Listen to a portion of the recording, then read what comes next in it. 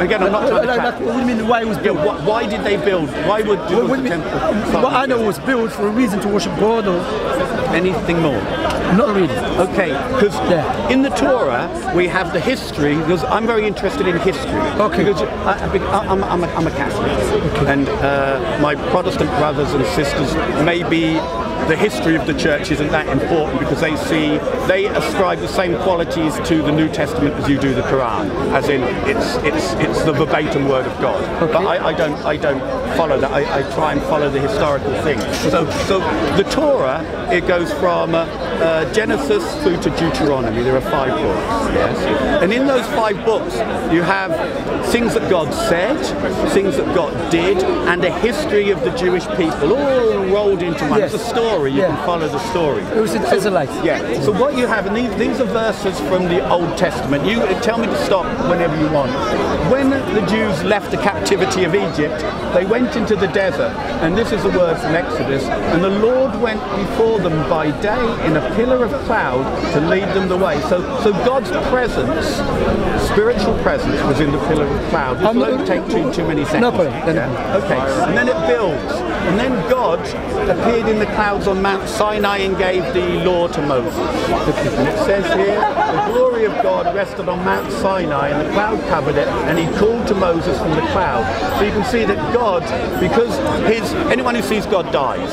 So God is concealed in the cloud, in the pillar of fire and the pillar of what? And then in the cloud there. And then God said in Exodus, let them make me a sanctuary. Now, do you know what this is? Yeah. Right, this is the... About the Moses one is wrong. This is the Ark of the Covenant. Yeah, Ark of the Covenant, that's correct. And God in Exodus says, let them make me a sanctuary that I may dwell among them. God has been with Israel. He's told them, commanded them to build this box. And this box was in the tabernacle, in the tent. The Jewish nation used to camp on the way to the promised land. Yeah. Okay? And then the cloud covered the tent of meeting, and the glory of God filled the tabernacle. So what you have, the presence of God, here, he commanded this, and then he filled the box.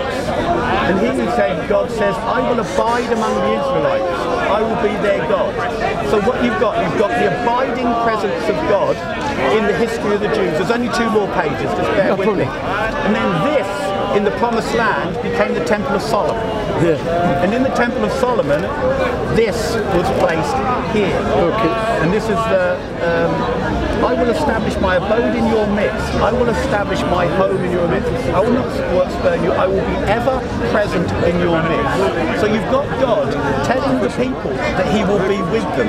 And I've got lots of other verses here. But you don't believe God will be with them, actually, like, because in the Quran, like, for example, Allah mentioned in the Quran about Prophet Muhammad and his companion Abu Bakr as-Siddiq. When he said to him, don't be afraid, Allah is with us. Yes. But with us here doesn't mean Allah is with them by aiding them. Sure. By protecting them, you know? Because as we know in the Bible, Jacob said, oh God, my temple cannot contain you. Let the heavens and the earth to do so, you know?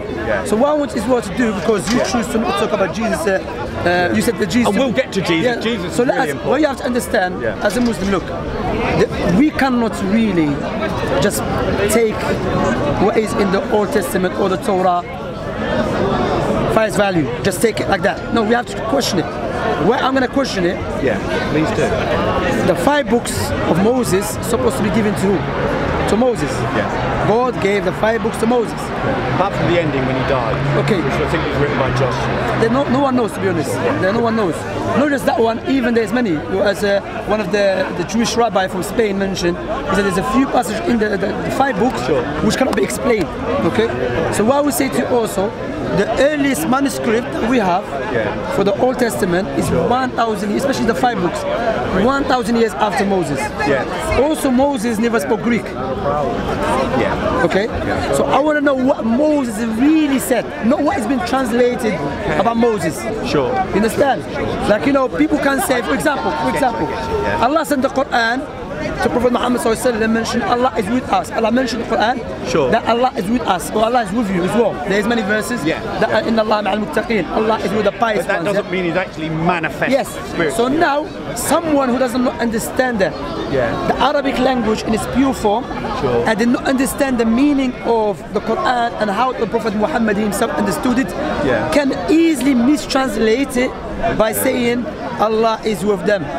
And you think, either is physically, as I explained, I'm using it for the sake of explaining. I don't believe Allah has a body as people like and guess us. We agree with we believe Allah has essence and attributes without any doubt and names.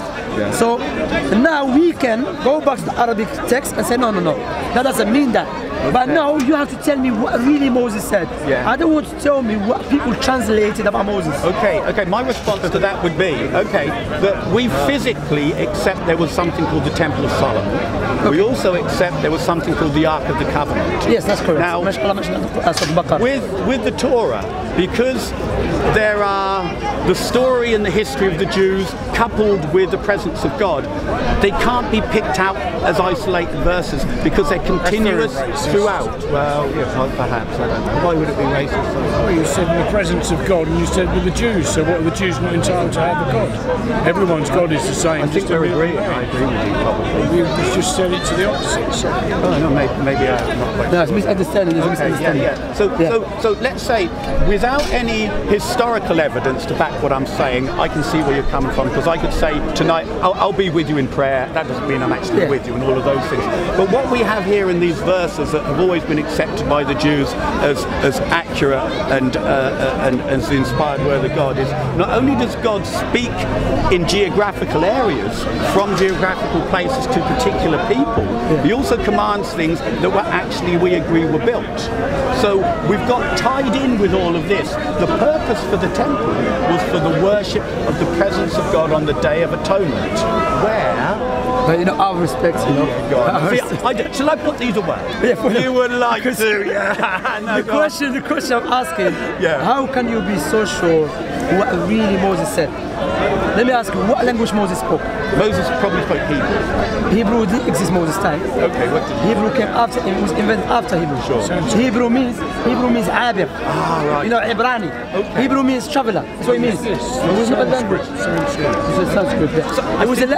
That's true. It was like a cow and all of the symbols. So now I want you to understand, Moses, he was where? In Egypt. Okay. And the Israelites, they were enslaved by Pharaoh, the tyrant, for many centuries. And we get that from the Torah. From the Quran as well. Allah mentioned in the Quran. So what I'm saying is a logical argument. I'm saying you keep telling me Moses said this and God said that, but you are using a language which Moses never spoke about before. So I want you to tell me, how do you know Moses said that? How do I know Moses? How do I know Moses said that? Because you are using translation. Right. The earliest manuscript for the Old Testament, especially the 5 books, is 1,000 years after Moses. Basically, someone came 1,000 years after Moses, and he said, Moses said this, Moses did this, and God said this, and God said that. But the question we ask ourselves, wait a minute, there's 1,000 year gap. Sure. No 1 year gap, 2 years, there's 1,000 year gap. Also, you are trusting a language which Moses never spoke about. So how can we be so sure? How can we trace back what really Moses said? And how can we know those who translate Moses' speech were trustworthy, honest, and truthful? Okay, good point. My response to that would be that the Torah that I hold to be the book of the Jews, there's no record of it ever being a debatable proposition. The Jews, in all of their writings in the Talmud and throughout every bit of evidence you can get, never ever claimed it to be anything other than the Word of God. Now, if it isn't, then the onus is on the person who makes that claim to bring me the one that was in existence, or give me a reason why it's no longer in existence. No, that's cool. But most importantly, Shamsi, I'll just finish off because I want you to speak a lot more than me. I do. But the thing for me is, we have the historical evidence that the Temple of Solomon was actually in existence, and the Qibla of the Jews was always towards Jerusalem. That's true. That's true. That's right. Yeah. So in this it says, the Talmud states that the Jew praying in the diaspora shall direct himself towards the land of Israel, in Israel towards Jerusalem, and towards Jerusalem towards the temple, and the temple towards the Holy of Holies. Now the Holy of Holies is where the Ark of the Covenant is. So the whole Jewish alignment of their prayer, which would be similar to the Muslim prayer, was towards the temple, and the temple towards the Holy of Holies. The reason it was towards the Holy of Holies, because in the Holy of Holies, the term the Hebrew Bible refers to the inner sanctuary of the tabernacle where God dwelt. Now this is archaeological, historical evidence that ties in with those verses that I gave you. On their own, I agree with you. Again, Solomon, the story of Solomon, without any doubt, is not mentioned in the 5 books of Moses. The story of Solomon, the building of Solomon's temple. And it's not. It's mentioned after in the Old Testament, yes. But the 5 book of Moses was given to Moses, which Solomon wasn't even around. He wasn't even born yet. Solomon basically the story that I'm focusing on the 5 books of Moses. Sure. The 5 books of Moses, you keep saying Moses said this, said that. Yeah. Even the Old Testament, you are conflicted between 2. Sure. I'm not saying everything in the Old Testament. You a lot, Shane. Thank you very much. I'm not saying everything in the Old Testament is not true. Okay. Likewise, I'm not saying everything in the Old Testament it is true. No, I'm saying yes, some truth there. For example, the temple of Solomon, without any doubt. Okay. But I'm saying you cannot really stand here out of respect saying that I'm so sure Moses said this and that. Yeah. Moses did this and that. Because why? As I've mentioned, the 5 books that we have supposedly to be revealed to Moses came 1,000 years after Moses in a language which Moses never spoke of.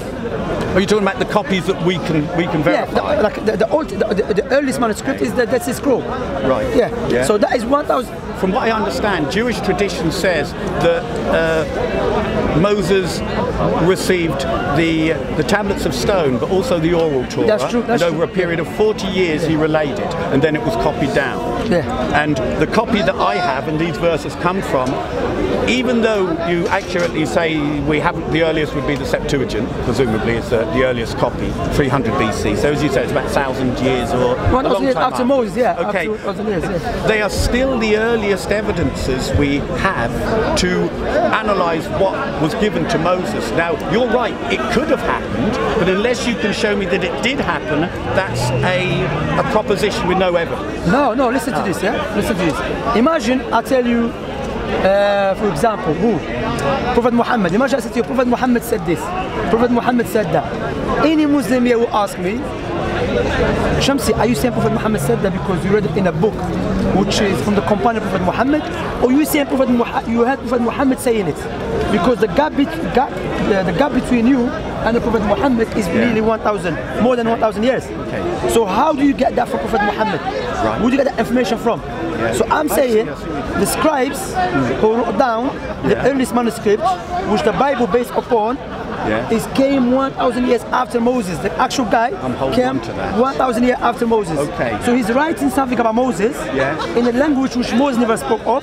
Okay. And in a big gap. How do we know Moses never spoke of that language if no one was there and it was 1,000 years before it was recorded? That's a good question, because the earliest manuscript is in the Greek language, and Moses lived in Egypt 1,000 years before. How do we know he didn't speak? There was no Greek. How do we know? Because but how do we know? Because we can trace how the Egyptians spoke, what language spoke. You can go to Egypt and check the language. Yeah, they had their own language. They never had Greek.